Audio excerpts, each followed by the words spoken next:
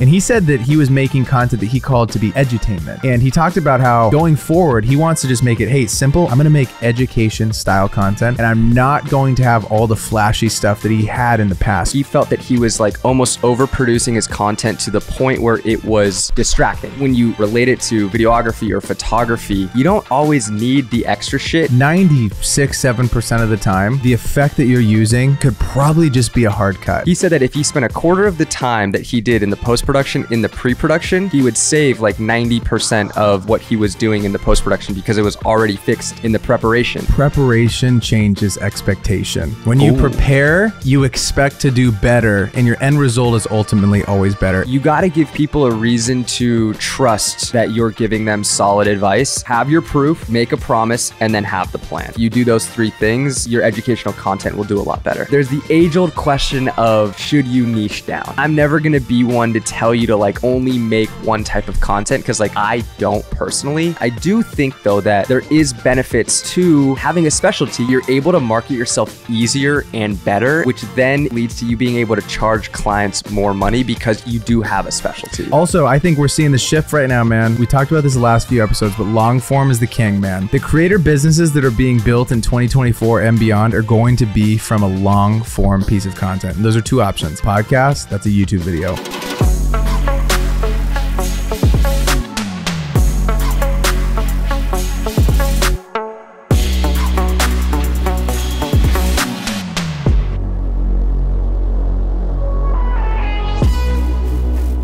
Ladies and gentlemen, welcome back to episode 108 of the 505 podcast. We got the one-handed crack.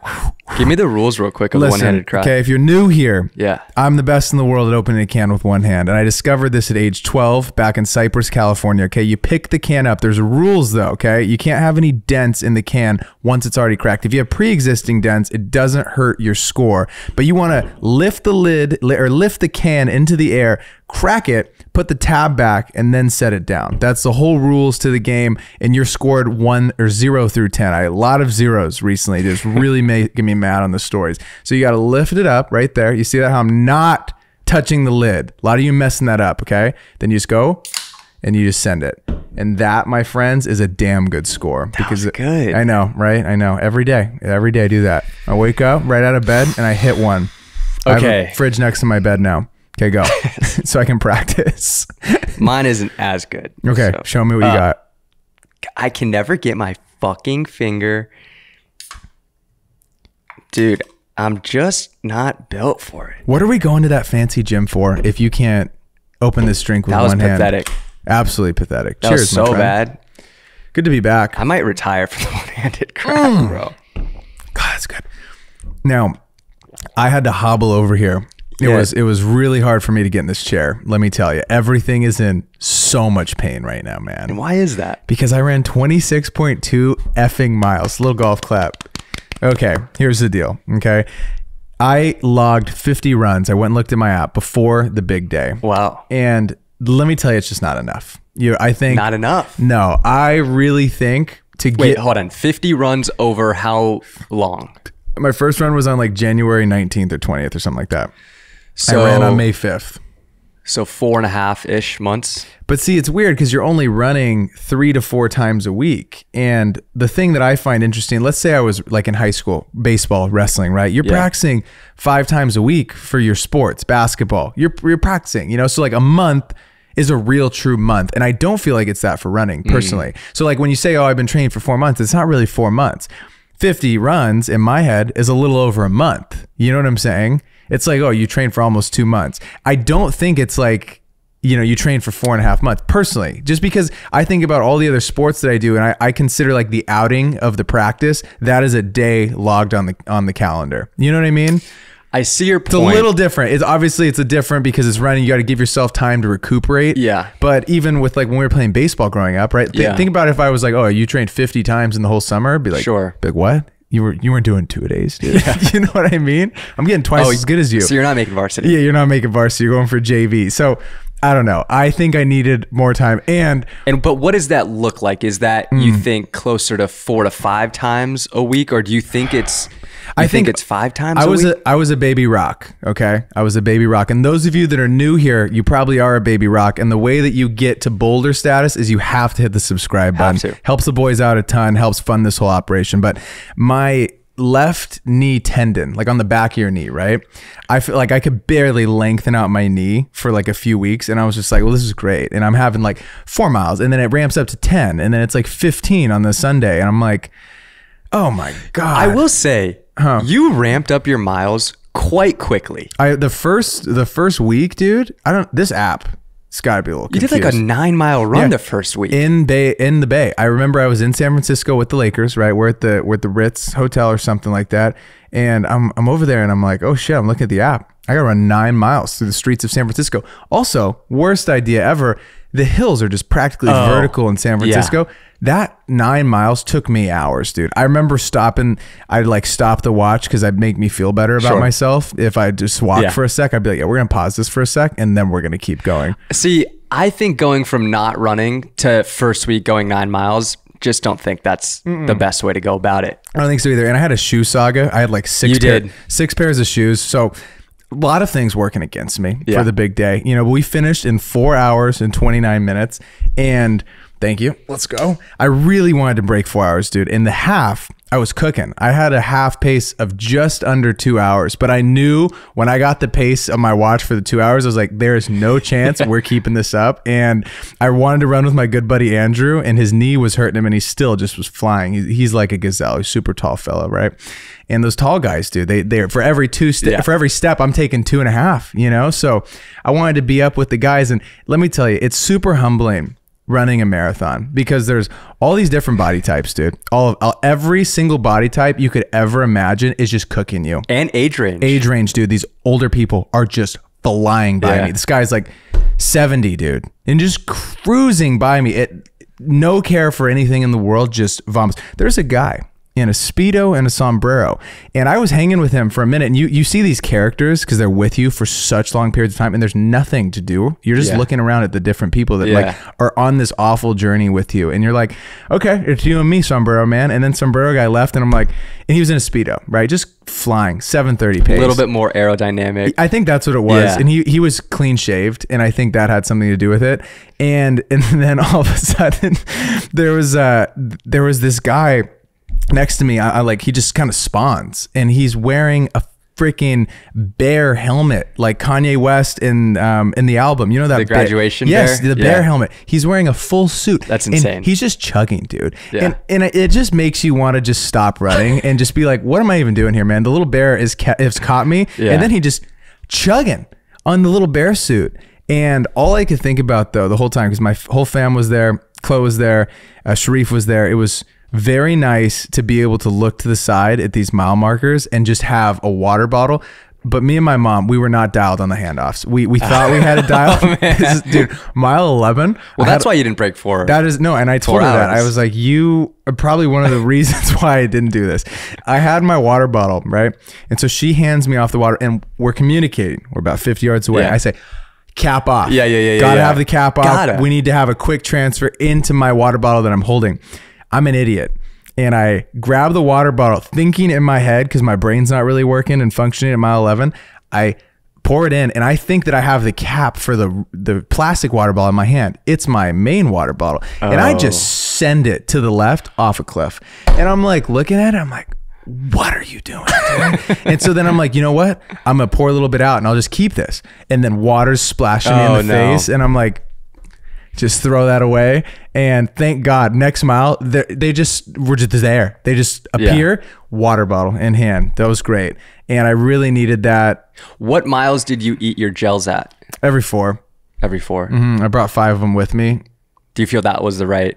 Yeah, I think that was the right thing. I just think, dude, you got to run these long runs. My longest run leading up to it was 16 miles. Yeah, you said that. And so after 16, this is just all new territory for your boy. And you needed an extra 10. I needed to get to 20 during the practices. And that's what everyone recommends is you hit a 20 and then you find 6 miles on the big day. You just find them. You just got to dig for them. It was funny though. Sharif is vlogging me, right? And you guys are gonna see this YouTube video that I make. I don't want you to think I'm going at this fast the whole time at like mile 16 because I would be hooking a trailer with a lot of rocks in it, right? And I'd see this man with that vlog camera, and I would pick up that pace. I'm like, I'm not looking like this on video.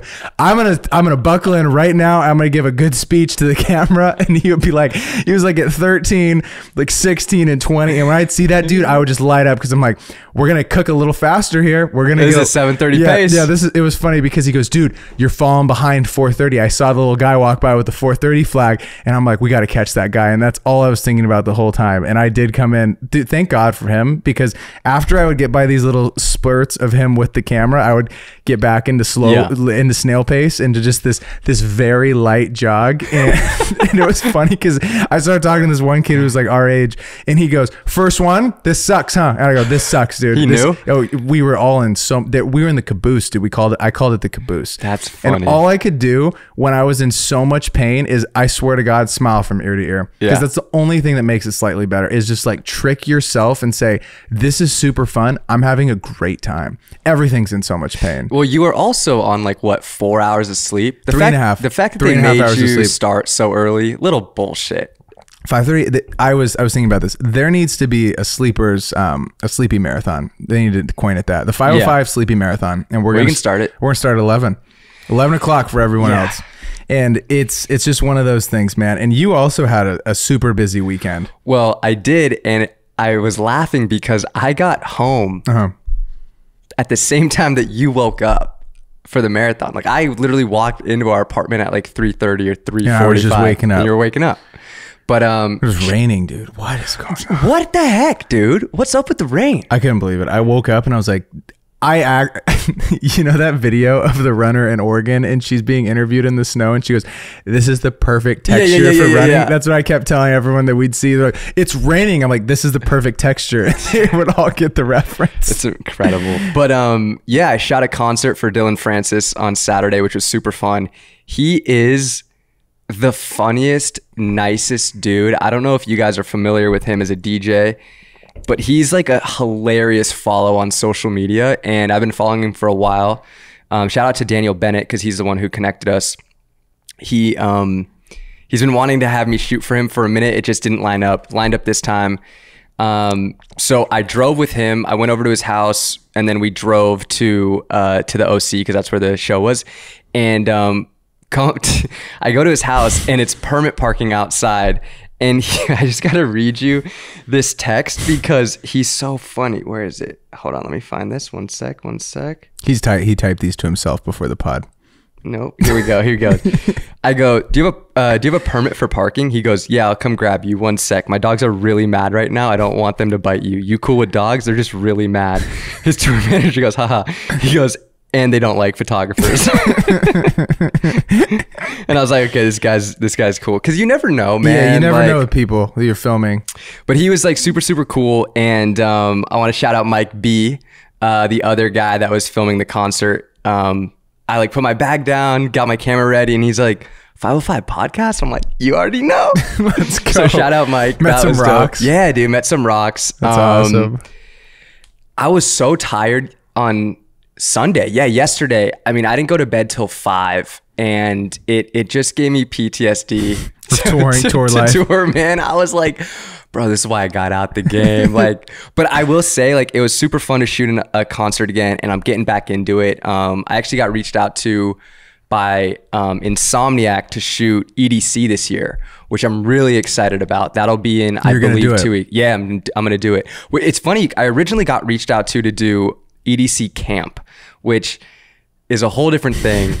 And we found out. And I talked to a friend of mine who has done it, and she was like, don't do it. She goes, it is the worst hours, and you're not even shooting the concert. You're just shooting the people who are camping and like the installation. She's like, you're not even like at EDC. You're like in the parking lot next door or something.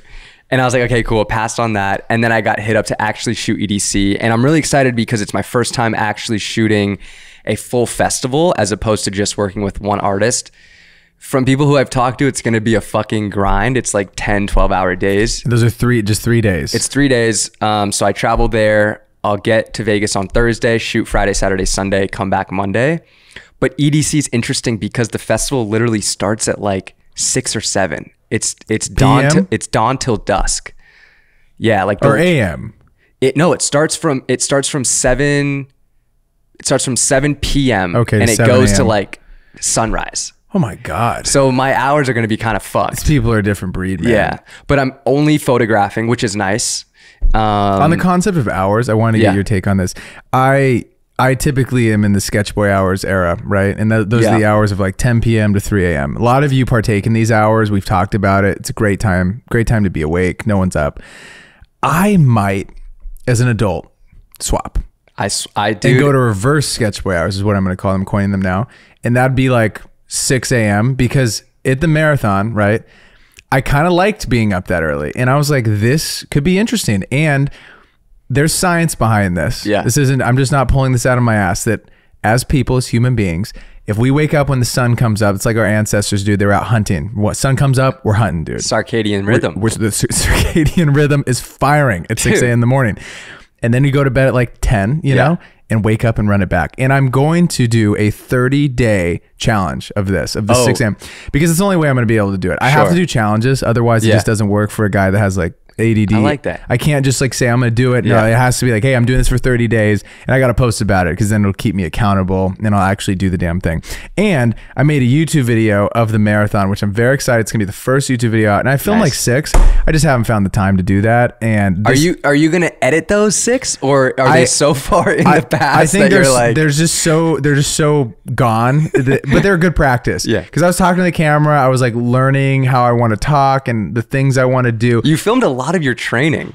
Yeah, I did. No, which is going to be perfect for this video. Okay, like cool. I'm going to bring all of the training stuff into this video because I have these, like, I would literally set up the camera and leave and then come back and film my honest reaction of how awful, you know, those runs were. That's so great. It's going to be fun.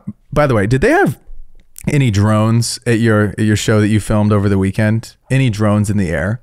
They didn't have any drones at the show that I did, but they probably will at EDC. You know what they should do though? Tell me. With drone footage, you got to ask for permission if you're going to steal it, dude. So the fellow that wrote Atomic Habits, don't read the book. Don't support that guy. Can you summarize it for me real quick? Yeah, dude, just do shit consistently and good stuff will happen for you. Okay, that's the book. I just saved you guys all $25. That guy that wrote Atomic Habits has stolen a drone shot from a creator that we know, right? My friend Danny McGee, he posted this story today. Then I saw it and I was extremely butthurt for this guy because this guy posted this drone shot, cool ass drone shot. And the fellow who wrote Atomic Habits, what's this guy's name? James Clear, something like that. This guy sucks. Best known for his book Atomic Habits and stealing drone shots. Who did he steal this drone shot from? Parker Shepard. P Shep FPV. I follow him. Shouldn't have stole it, dude. How hard is dude, you are rich, bro. Buy a drone shot. How hard is that? He took this drone shot. It's fucked up. Not only did he just steal it, right, without crediting Parker, he ran it as an ad on Facebook. He's he's monetizing it, right? Yeah, he's can't do that. Monetizing off of the thing. That's brutal, man. Come on. It's okay. I think, let's say he used it as B-roll for something. I wouldn't be as mad. I would say you should credit the guy, right? But I wouldn't be like, oh, this guy's a piece of shit. You're a piece of shit when you run it for an ad, when you profit off of someone else's work. Do that. And our boy here, Parker has sent him an invoice, which is funny, and he's viewed it 20 times. An unreal amount of time to view the invoice. Dude, just click pay. You got money, man. Yeah, I can't be doing that. It's pretty messed up. I will say though, bro. Go check out Parker. If there's anything positive that comes out of this, maybe he'll get some followers. His FPV stuff's like incredible. Never met him, but we've DM'd actually a little bit. Can't believe that. I can't believe that. People suck, dude. Also, shout out to all of you, all the rocks that listened to our last episode with Hayden. If you want to become one of the best editors in the world, I highly recommend you go back to episode 107 with our buddy Hayden. Okay, he gave so much valuable advice. I felt like I was in a masterclass on editing the whole time. I'm learning stuff the whole time, which is crazy. That's the best part about this is we bring on people and we also get to learn from them as we're hearing about their stories, things they're interested in. And he just dropped some gems on everything having to do with getting behind the computer and cooking up a beautiful story. It's cool that we get to have people on like him because he just does stuff that I honestly have no desire to do. I hate editing videos, like honestly, especially for other people. I find I enjoy doing it for myself, but like when I can, I pass off the editing. Like I like to shoot, but I don't like to edit. So it's really cool to hear his take on things because his mind works in a different way than mine does. But speaking of people that we've learned stuff from, like Hayden, our good friend, I'd like to call him a good friend, but our buddy, never met him, Alex Hormozi. He recently put out a really cool video of him breaking down how he gained, I want to say it was what, 7.8 million followers on social media. I believe it was 7.2 or 7.8. Over the course of like 40 months. And what I really like about Alex is, one, he's just like so entrepreneur through and through, but he looks at things on a grand scale, like a grand time horizon. So you see a lot of people being like, oh, how I gained like, 10,000 followers or 100,000 followers in like a month or like 90 days. He's like, let me show you what I did over the course of like 2.5 years, what I thought was working and how I switched. Because he gives some keys about like, this is how I thought originally, and this is how I'm going about things now, and how he was able to gain like so many followers in, what is that? No, 40 months is like 12, 24, 36. It's like over 3 years. I like that he's looking at it from that time I like horizon. your math on the 2 years. You know what? I take photos, man. It's very interesting, and I think there's so many things that you're going to be able to pull out of this and put it into your creative work. Some things that you're like, hey, that's doesn't align with the things that maybe you want to do. Maybe some of the advice you're like, I don't know if that really aligns with. And we have a few things that we picked up. Well, that was interesting too, is because and our fields are just different. They're very different. He's in the straight up, it's the business niche. That is who he's trying to talk to. He's trying to talk to people who own businesses, who are interested in opening businesses or eventually want to sell their businesses, and he wants to eventually buy them with his company acquisition.com. And I think when you're looking to get advice or figuring out who you should take advice from, it's not everybody. Like there's certain things that I believe there's certain things you can learn from pretty much anyone you talk to, but like if they're not doing what you want to do, take what they say with a grain of salt. There's some things that Alex was talking about that we agree with that you should do for sure. And there's other things that he was talking about that we were discussing that like, oh, maybe we don't actually agree with this, but that's okay because he's doing something different than what we're trying to do. Absolutely. And he talked about this shift in kind of the content that he was creating. I also think there's one more bucket that he missed out on. So he talked about education and entertainment. And I think there's the other one is inspire.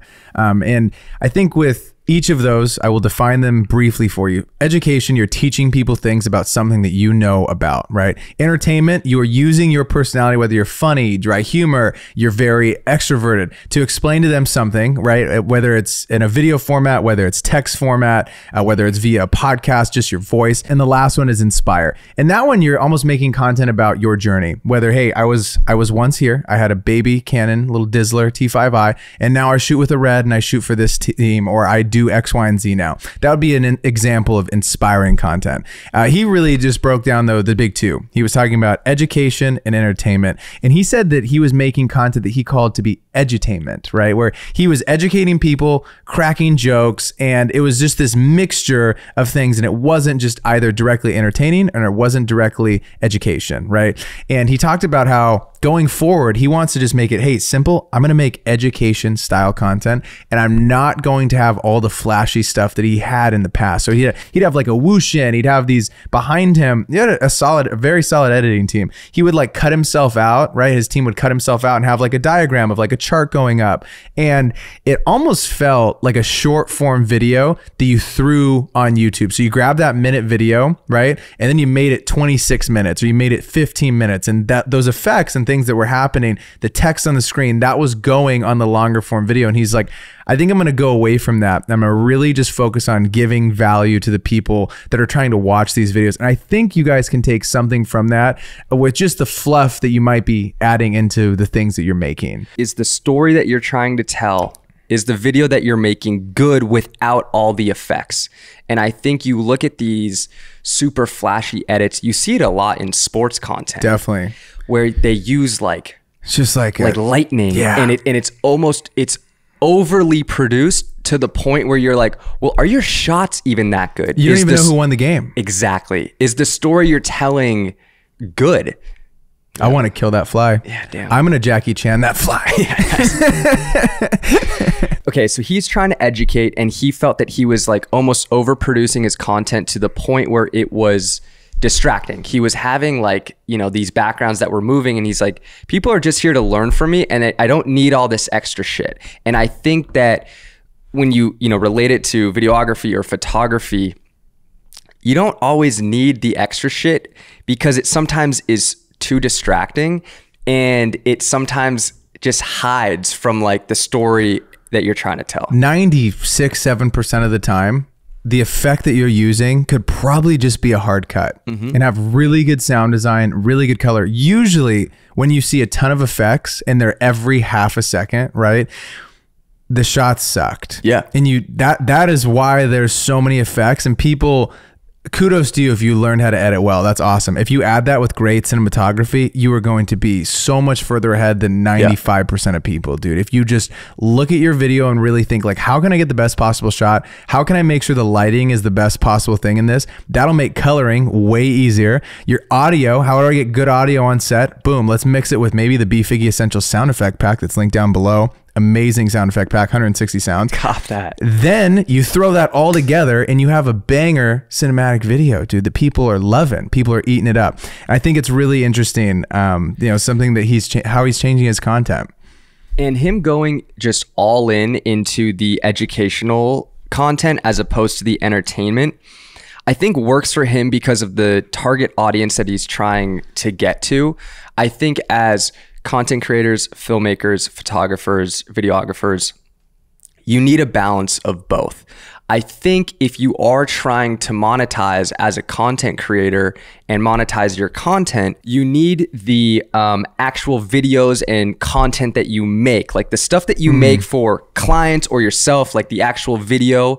You need that because it gives you credibility when you are doing the educational content, explaining how you did X. And I think that with the educational stuff, personally, if I was just making educational stuff like he is, I would hate it. Because that's not what I got into it for. I got into it to share stories and to document my life and document things that are going on that I feel that I want to share, takes on different topics, things that I see, things going on in our industry. And that is what I think is so cool about what we do, what you all do that are listening to this, is you have this blank canvas where you could wake up and say, I want to teach people this today. Yeah. Then you can wake up the next day and say, I want to inspire someone with this story that I heard today or that I read in this book. I want to grab this on text and figure out how I can put it into a video format that someone can watch on their phone. That's really cool, you know? And we as creators, we have this gift to be able to share it in all these different types of mediums and take things that we see in different mediums and be able to transcribe it into a video that someone can watch on their phone or on their TV. It's amazing. And it works for him because he said also in the video, you also have to know what you like doing. Like plain and simple, you got to know what you like. Maybe you're listening to this and you're like, yo, I don't even really love making videos, but I'm super technical about editing. I know a ton about it. I know how to teach how to make a good video, but I might not love making videos for other people. Great. Your content could be educational and you're going to love that and everything's going to be fine and dandy. But for one of you out there that's like, yo, I hate teaching. I just want to share my work. Again, awesome. There's room for all of you in that category, in any of those categories that we just mentioned, to have a seat at the table and have a big audience or a big brand, or, you know, have a business around each of those different areas. It doesn't have to be just one. The second point that he made was preparation over post-production. He was saying that he wasn't spending enough time preparing, and then it would cause him to have to spend so much more time in the post-production and editing process. He said that if he spent a quarter of the time that he did in the post-production in the pre-production, he would save like 90% of what he was doing in the post-production because it was already fixed in the preparation. And I think that you can so correlate that as, you know, a creator when you're working with a client. If you're making a video or doing a photo shoot, prepare as much as you can, ask as many questions and have them answered by the client as possible. Choose the song and get that approved before you make the video. All these things that you can handle in the pre-production stage to make your actual shoot go smoothly, and then post-production, it leads to less edits and less revisions. I got a good one for you. Preparation changes expectation. When you prepare, you expect to do better, and your end result is ultimately always better. And in a new movie that I just saw, Dune 2, right? The VFX artists, they gave so much kudos to our buddy Dennis and the DP on the project, because they said they shot this thing perfectly to where it made VFX so much easier for them to have those big worms like coming through the ground. It needed to be shot in a very specific way. It needed to be lit a very specific way. And the sun needed to be in a particular direction to make everything look seamless, so it didn't look fake. And I think that with any project that you guys do moving forward, the difference between you right now, if you're a baby rock or you're maybe a big rock or you're a boulder, is its preparation, right? Totally. The pros, I've been seeing this a ton recently, and people are doing this in the big ad agency world, in the big production world. They're shooting their spots before they even go make the film. And so they'll say, hey, for big spots, we have a $20K budget for you to shoot this on an iPhone. And we want this to be exactly how it'll look. And I've been seeing these awesome videos on my Explorer because I keep liking them. And so I'll see this video of a guy of their team shooting it on a phone, all these crazy transitions they're actually going to do in the spot. It makes the spot so much easier because then the client sees and goes, this is exactly how we want it to go. And so for those of you out there, even on the smallest scale, even like a small project, maybe it's $1,000, maybe it's $500. If you want to be really prepared and you're like, oh, I have it at the football field, you should go out to the football field a week in advance with a person or your friend or your dad or your mom, whatever, and say, hey, I want you to stand there. I want to see what the sun's going to look like in this specific shot. I want to understand at 3 o'clock where it's going to be and 5 where it's going to be. If we shoot from this direction, where's the light going to be hitting? And you will be so much further ahead than someone that just shows up with their camera. When you get out of that mindset of, I'm just going to show up and figure this out in post, you're going to take leaps and bounds in the industry doing all of these different things if you prepare and you have a shot list, right? And all of those different things help you prepare, and you'll be able to charge more from your work. What else helps you charge more from your work is the pricing guide that's linked down below. People, I'm telling you, dude, people down below have been closing big deals. Today, I got a DM today, actually. Someone closed a $1,000 deal, and he said he was only going to ask for $500, but he watched the pricing guide video and he locked in some bread. And that's what it's about. Seriously, making more money, making big plays. That's what the rocks do around here. Basically, the pricing guide is, we tell you how to price your work for like 10 different niches within photo and video. And we go into detail of like how to do that. And it's really awesome. And if you haven't copped it, you should get it down below. How much are we charging? 57? $57. Dude. You kidding me? 57 to make $1,000? That guy just made 500 extra bucks off $57. That's so worth it. Could be you. One thing that Alex said in his talk is that he thinks you should do this in every video. Okay. He thinks you should proof, promise, and plan. Proof looks like talking about what you know. So explain, hey, my name is KOSTAS Garcia. I'm a concert photographer. I've toured with Loud Luxury. I just shot Dillon Francis this weekend. And today I'm going to tell you about how to fix your photos. That'd be a pretty damn good hook. I'd sit there and I'd say, this guy knows what he's talking about. I should probably listen to him. The promise is the second part, is tell them what they're going to get. I'm going to teach you how to fix your photos today. Great. I'm confirming why I clicked on this video. This guy's going to teach me how to fix my photos. And the second part is to plan, set expectations of what will happen next. Let's hop into X, Y, and Z. So they know exactly where they're going. The worst thing, and what I'm realizing, I probably did this in every single YouTube video back in the day, is I'd have the thumbnail, right? And then I would go into something completely different than what the thumbnail was talking about. And it's crazy now looking back, and I'm watching all of the biggest and best YouTubers of our generation, and I'm analyzing the things that they're doing, and I'm like, why was I not doing this? Why was my thumbnail not correlating with the first portion of my video? Because when someone clicks on it and there's 12 different videos and people have the attention span of a baby squirrel, you want to be able to click in and say, this is what we're doing. We're going on this journey, or we're going on a cruise today and I'm studying abroad. So then people know, hey, this is what's happening. I'm excited to be here and I'm fired up, and I'm going to sit through this 10-minute long video because you've now confirmed for me that you're actually going to come through on the promise of that title and the thumbnail. People don't like to be baited, dude. We found that out. Very true.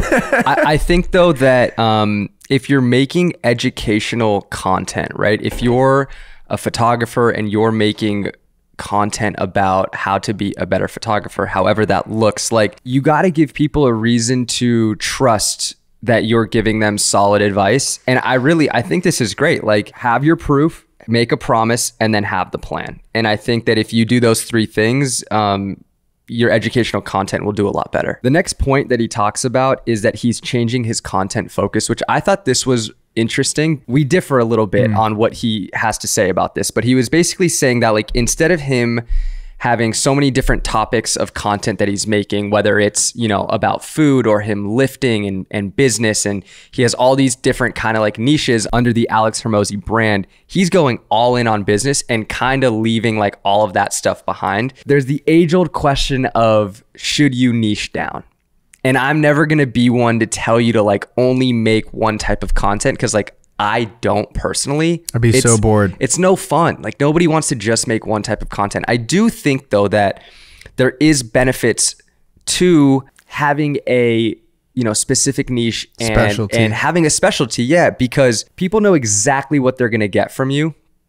So you're able to market yourself easier and better, which then in turn leads to you being able to charge clients more money because you do have a specialty. Definitely. And when you think, I had to hire someone to shoot underwater stuff, dude. When you're looking around and this guy has the craziest underwater rig set up and he's like, oh, I shoot sharks. That's the guy I want to hire. I don't want to hire the guy who's never been underwater and it's their first time ever. You want to hire the guy who's the best at it, right? Exactly. And you think about the things like in your home.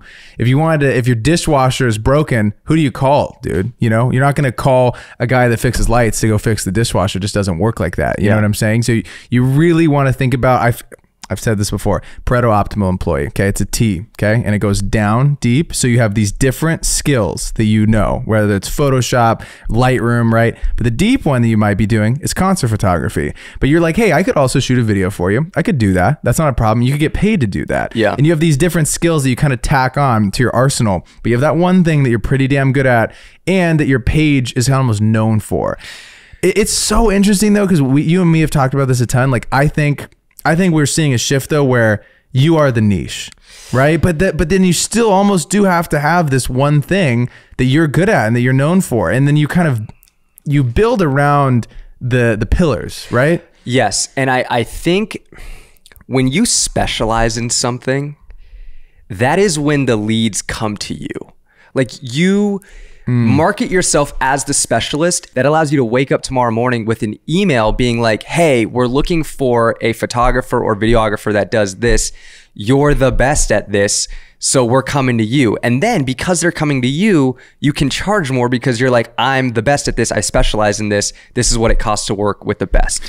And I think just to keep it fun, like you can have, that's what's great about social though. You can have a thing that you are filming for fun. Totally. You're like our vlogs, your and I vlogs, they're just for fun, right? But what's crazy is clients see those, dude, and they want to work with you based off of maybe you're super funny or you have a dry sense of humor or you are running a marathon and the person on the brand side is also training for something and they align with the things that you're also doing. It's crazy because it's going to happen to some of you. You're going to be posting about something and someone's going to be like, dude, I had no idea how many of you rocks are runners. You guys are just fucking track stars. You give me all this advice unsolicited and it's fine.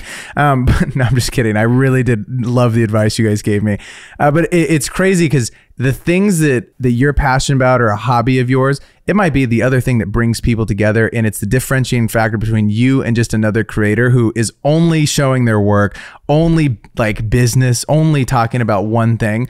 I personally love to follow people who are posting about different stuff. Totally. It keeps it interesting, and I'm like, oh, you're interested in that too. I also am interested in that. You see someone post, I saw someone the other day who is a creator in our space who started posting about the cologne that they like. I love cologne. We had a great conversation on cologne around the different colognes that we like, the different things that are popping out. And that's just something that's so random that you wouldn't know that this group of men are interested in. But we do. We all wear great cologne. I wear amazing cologne. It smells so good, dude. Yeah, I think that it just humanizes you if you bring your other interests into your content. We've talked about it before. I will say though, like we've gotten this question a few times of, I shoot weddings, but I'm also doing concerts, or I do events, but I also do sports, or whatever it may be. You're doing two different things.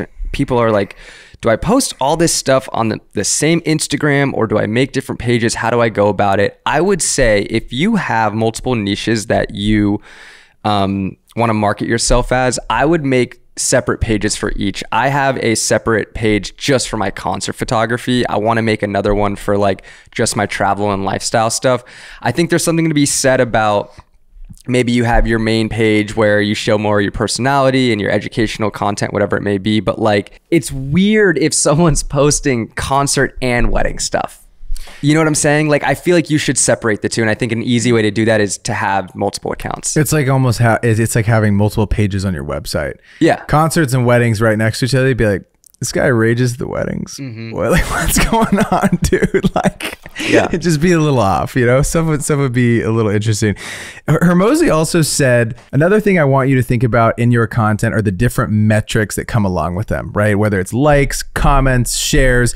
And he spoke about changing their ideas because they'd have a video, they would hit like 10 million views, right? And they'd look at the ad revenue and this thing would generate, let's just call it $1,000 just for fun, just for the sake of the video. They'd make it like $1,000, right? Then they'd have another video that would hit 100,000, but it would make more money ad-wise than that one video, than the big one that hit like 10 million. And they're like, what's going on here? And it's because the views are completely different. There's such a much more dedicated group of people that were following those 100,000. They would be very direct, like, these are the top business tips to 10x your growth or whatever. The other one would be like, this is the food I eat in a day. And so it's way more broad to different people, but those people that are having more niche content are getting a way higher CPM. And that CPM number is basically on YouTube for every 1,000 views. Let's say some channels get like $5.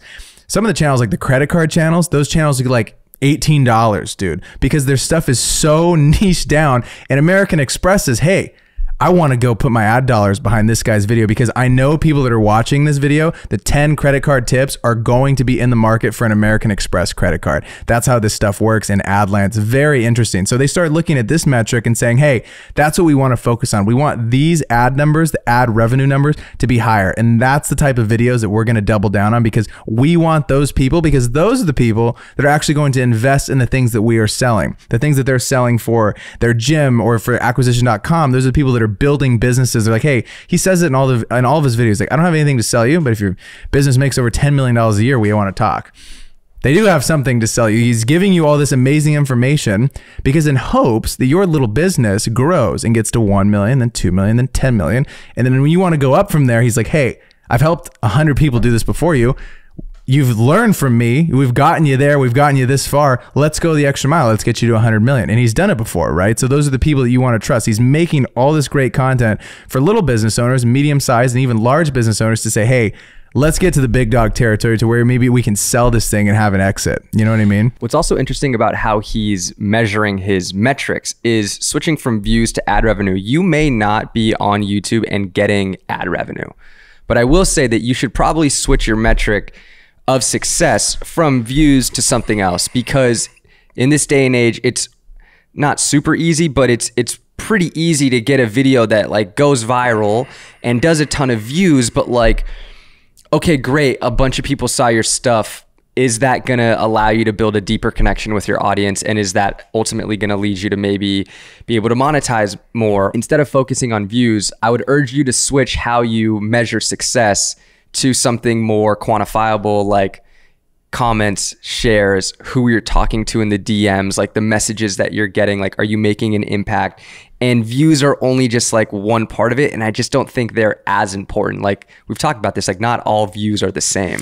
Yeah. And I think especially with educational stuff, right? If I make something educational, I would want to see comments, shares, and saves. That's what I want to see. I don't really care about the likes. And like we said, views, man, views are skewed, especially because the apps right now, they want you to have views, dude. It's like candy to them. They want to keep us posting on the apps, dude. So Reels hyperinflating these views, man. It's not like this forever. Whatever app is popping with views, it's gonna, the pendulum will shift and it won't be popping anymore.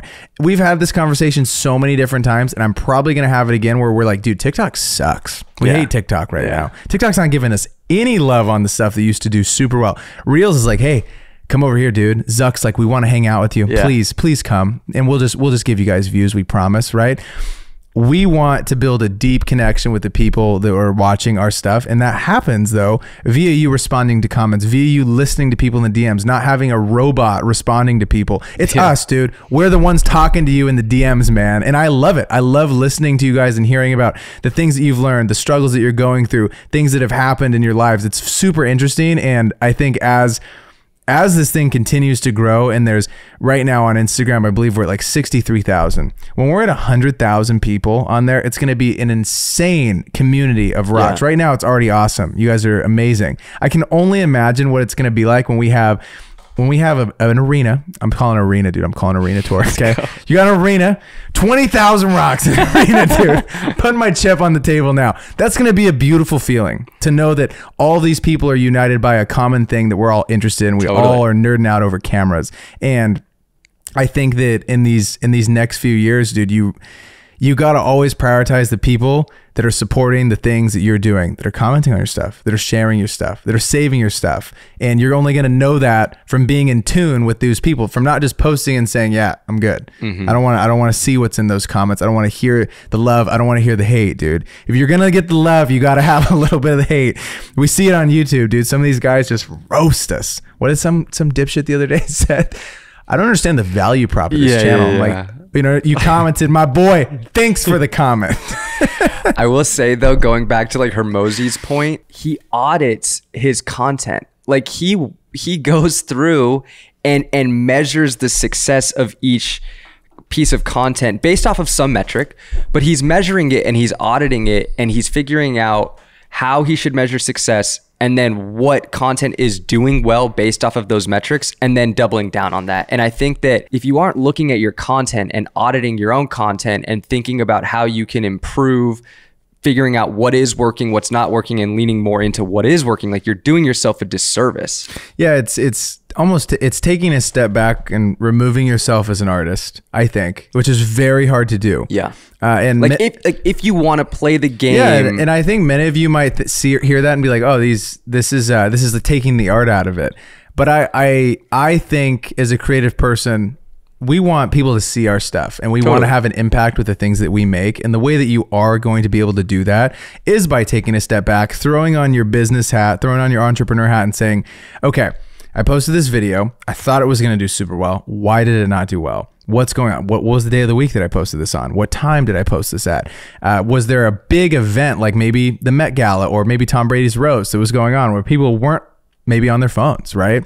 And looking at that and trying to just get better. And I think if you take a growth mindset with it, you will get better. More people will see your stuff. You'll engage a better community and you'll continue to grow and you will get the things that you want to get done. Also, I think we're seeing the shift right now, man. We've talked about this. We talked about this the last few episodes, but long form is the king, man. Totally. The creator businesses that are being built in 2024 and beyond are going to be from a long form piece of content. And those are two options. That's a podcast. That's a YouTube video. Those are where the people are making things actually happen. And that's where I feel the deepest connection with the people that I watch. That's why if I buy a piece of clothing, a hoodie, a sweats, a physical item of sorts, whatever it's going to be, it's from a YouTube creator, it's from a podcaster. And I'm sure if you guys all think about it, if you take a step back and say, what have I ever bought from someone online? If you guys are someone who supports creators, you damn sure should if you're here, man. We support your local creator here. You got to think about that. Where are they coming from? They're probably not from Instagram and definitely not from TikTok, I bet, right? They're from the long form thing. And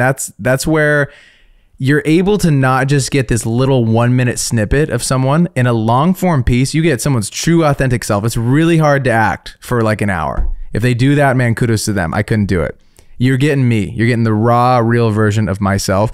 And I think with short form, people are able to be someone that they're not. You know, and I think with long form content, it's always going to be king. And if you aren't currently creating long form content, I would think about what you want to produce, whether it's a podcast and you're helping people with X, Y, and Z, you're sharing your perspective, you're sharing something you've been through, or you're making YouTube videos. Those are really your two options that I would be putting my time and attention into. And then from the long form pieces, you can chip off little short form pieces, whether it's shorts, reels, TikToks, and it can all come from this one 10-minute or to up to an hour or even more piece of content. I'm thinking about creators. Like I have bought, I want to say, I don't know if I've bought merch off of someone just off of Instagram. I think there is a way that you can build a business off of like short form content just on Without Instagram. a doubt. Yeah. You can. Like people have done it. We're not going to sit here and be like, you can't make any sales or anything. Do you think though that, like, I'd argue though that yes, without a doubt, you can sell something, whether it's like a keyboard, whatever. We see a lot of gamers, I feel like, with the short form content doing super well in their respective fields. I don't think though that's not the $10 million exit companies that we're seeing in the creator economy. Those are from the long form people. Like Logan Paul's not able to make Prime just off of like TikTok Absolutely videos. not. If we only posted clips on TikTok and Instagram Reels and then try to sell merch, we wouldn't have sold nearly as much as we did. It's because we have the long form piece of content where you guys come every week and we kick it for 45 minutes to an hour and a half. And like, you just build a deeper connection. It's the reason why, like, you know, people are saying what's up to us at a concert or a Lakers game, or why they would like come out to a live event that we put on. Like you build a deeper connection that goes farther than just a like or a comment or a, you know, a DM conversation. Like having long form content allows you to build a connection with your audience that you just can't through short form content. Yeah, and I even spoke to Samir about this from this week from Colin and Samir's show. Great podcast. You guys should go check it out. They do a ton of awesome stuff. I was asking Samir about our YouTube clips because we recently started doing that on our main channel. We're posting shorter 3 to 10 minute clips. And our reasoning for doing that was saying, hey, if we post clips like this, our hope is that it hits the algorithm. Maybe one of these hits 10,000, right? And we get 100 new people that want to hang out with us on a weekly basis. But then Samir was explaining to me how some of these clips we post, right, our average view duration for those clips, let's say it's a 5-minute clip and it gets a 5-minute average view. People watch the whole thing all the way through. YouTube's going to see that and say, you know what? This channel, we're going to show this channel to the people that like these 5-minute long videos. It's an algorithm, right? And so if we're posting, let's say a month, we post 4 long pieces and then we post 20 of the short pieces. YouTube's going to say this channel is in the 3 to 10 minute range, right? And then it's going to show this content, all of our long stuff, to those people that loved the 3 to 10 minute stuff. And those viewers are not the same. A long form viewer and a short form viewer are completely different people. And when you sit down for a YouTube video, if you're one of the people that watches this on YouTube, please subscribe. Helps us a ton. Let's get to 7K. If you're one of those people that watch the longer form stuff, you want to sit down, you're maybe watching TV in the morning, maybe you watch it in the morning, maybe you watch it before you go to bed, maybe it's an hour-long commute for your subway ride, right? That's when you're tuning in to watch whatever pod it is that you tune into, or this one, whatever, right? So we're now separating those. And I think it's very interesting when you're looking at just the content as a whole and how it plays into your strategy for the things that you're making, right? We're now keeping this channel solely dedicated to the long form pods. So it's easier also to navigate. If you pop on, we don't want you to be like, where are the episodes at? There's 20 other things muddying up this home screen. We just want to see the long form apps.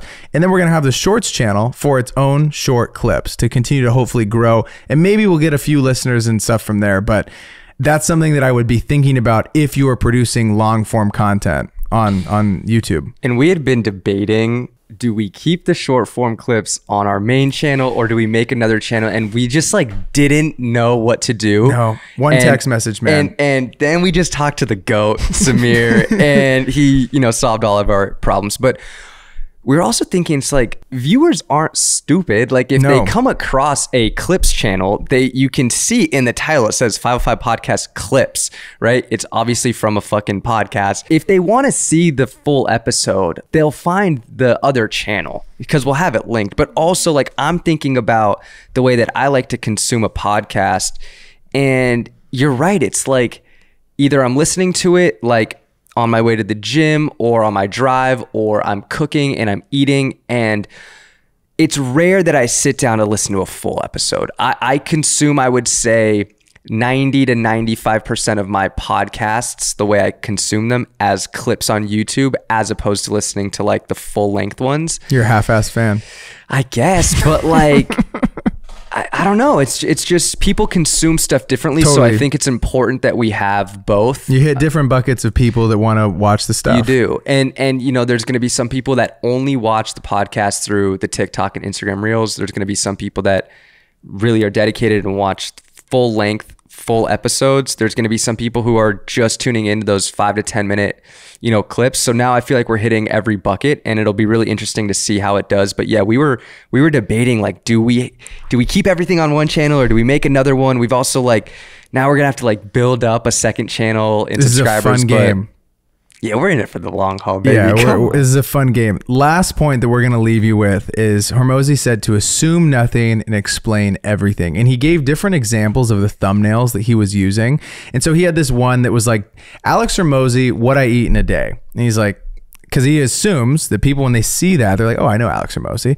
People don't know who Alex Hormozi is, right? And he's like, I want any person that comes across this video on their YouTube recommended to say, that could be me. Alex had these 2 examples of these different thumbnails, right? One, he was on a private jet, and it's like Alex Hormozi day in the life. And he's assuming that people know who Alex Hormozi is.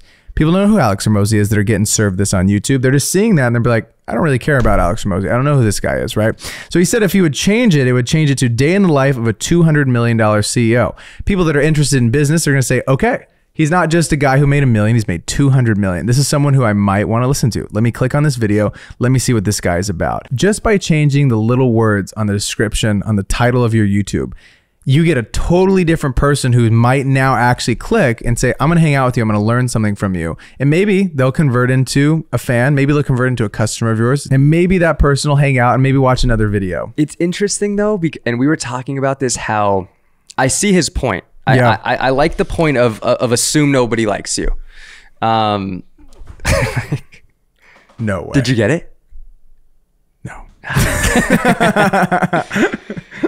I like his point of assume nothing, but to a certain extent. I think it's healthy and an ego check to assume that nobody fucking knows you. I'm showing up to these concerts being like, yo, what's up, baby? Like, y'all watch the pod? Just crickets. But I think there's something to be said about building that rapport and like not having to introduce yourself in every video. We talked about having like some sort of elevator pitch. I really like the educational type of content where it's like, today I'm going to teach you like why you should be using a credit card instead of a debit card. I specialize in making financial content. Like you have your little elevator pitch, whatever, like you have your hook, then the elevator pitch, and then you get into like the actual content. I think that it'd be weird if every time we started the show, it was like, hi, my name is Brayden Figueroa. Yes. I went to the University of Oregon. I work for the Ducks. I work for the Lakers. And now I'm here and I do this podcast with you guys. That'd be weird. But it'd be like an awkward thing. But something we changed was like, for the first, I don't even know, what, 50, 60 episodes, like we didn't have a trailer and we just started like, hey, so-and-so, hey, Jack Cook, like do the one-handed crack. And you have people clicking the video because they saw the title and thumbnail and it's something that's like interesting to them. You have to confirm the click like Hayden was talking about. And in that first minute, like the first minute is so important. If you don't get some sort of information and some sort of value or like understand what is going to be talked about later on in the video, and you just go into like, you know, doing a one-handed crack that nobody knows about, or like they don't know anything about this person. So like we now have structured the podcast to where the first minute and a half is snippets, like, you know, some of the best snippets that we feel like describe and encapsulate the whole podcast episode. Okay, we have that. Then we have our little trailer, which shows like stuff that we've filmed, B-roll. You kind of get a little bit of... So you might be like, hey, these guys are kind of decent at making videos. Oh, they shoot LeBron? Okay. They shoot cool stuff. Then we go into introducing the podcast guest, because it's like, more times than not, it's not some fucking A-list celebrity. Like we're hoping we're hoping you guys like, you know, are familiar with the guests, but like if you're not, let us tell you a little bit about who this person is and what we talked about on the podcast so we can confirm the click more. We weren't doing that, and I think that like it's elevated our show a lot since we have started doing that. I think there's some contrast here with what he's saying, because he's like, oh, I assume no one knows you and whatnot. But I think a reason why I personally love our show is because I feel a super deep connection with you guys. And it's funny because let's say someone finds us today. Let's say you just hopped on. You're now a rock, okay? You don't know what a rock is. I'm not going to explain it to you. You're going to have to go back through the catalog. You're going to figure it out. And someone texted me the other day and they were at episode 11 and they're like, what is a rock, dude? And I'm like, you're going to get there. I promise you'll get there. Like, you're a part of it, dude. You're a part of it. We're all rocks. Like, everyone's a rock. I think, though, to his point, he is doubling down on only educational content. So I think, like, if you are making educational content, yeah, you should, like, introduce yourself or, like, you know, have that elevator pitch to, you know, to have that or build that credibility with a new viewer and assume that nobody knows you. But if you're making the entertainment content, like daily vlogging, like you look at Casey Neistat. Casey Neistat in every video wasn't, hey, I'm Casey Neistat and I made the show on the HBO called The Neistat Brothers and I'm a filmmaker. Like, it's weird. Like, you just get right into it and you're like, assume like you're talking to a best friend and it's like, okay, this is what we're doing today. And then you're at episode 50 of or episode like 300 of his thing. And you're like, oh, I want to go back and look at the catalog. And then you learn more as you go and you almost get into, like, for example, he'd be like, oh, Marlon, what's up? Marlon's here. And you're like, who the heck is Marlon? Yeah. And then he comes in with all these packages and you're like, huh, okay. And then you go back to one of the earlier episodes. He goes, this is Marlon. He's my delivery man. And I love this guy. And you're like, oh, okay, Marlon has this deep history. And then you see that they did this charity for, I don't remember what it was for, but they did like a charity together. It was like his sister, like got sick or something. And Casey and his fans were able to raise all of this money for the family. And then you have such a deeper connection because you've been through all these things with a character or with this person as they're developing over like a year or 2 years. And I feel like it's the same thing with this show. You guys have seen and we'll continue to see so many interesting life events that are going to happen in the next year and the next few years that you're going to be like, oh, and you're here with us through all of it. And we're going to share it all with you. And even if you go back to episode 1, when we didn't even all have the same microphone, right? And we had like half a light. Yeah. And now we have like wood panels. This is great. We have wood panels. One of these days, I promise you guys, we're going to get that neon sign. It's sitting right over there. We just got to get a task rabbit. Well, we got to finish off the wall because we got to kill 2 birds with one stone, man. Yeah. We can't just be hiring people to come over and hang out. But you guys are here with us is the moral of this story. So something we did in this podcast when we first started was we explained the one-handed crack. We never explain the one-handed crack because we just assume that everybody knows what the fuck it is. So that is one way that I think going forward, probably to start the episodes, we're going to be like, okay, this is the one-handed crack. If you know, you know, but like, these are the rules. Because again, taking his advice, like assume that nobody knows you. Like you can't assume that everybody knows what the fucking one-handed crack is. I feel like everyone does at this point know what that is a global phenomenon. You're right. I'm going to make a drink one day and I'm going to have something to do where there's going to be a challenge and every month someone's going to get like $10,000 for the best crack.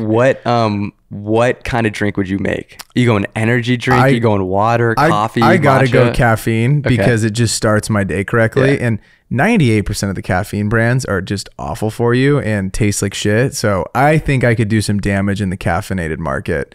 One day it'll be a thing. Dude, ladies and gentlemen, that's episode 108, dude. Crazy. One of these days we're going to get to quadruple figures. Ladies and gentlemen, thank you so much for tuning in to another episode of the 505 podcast. If you're still here, please hit the subscribe button, leave a comment down below, and we'll see you all next week. Peace.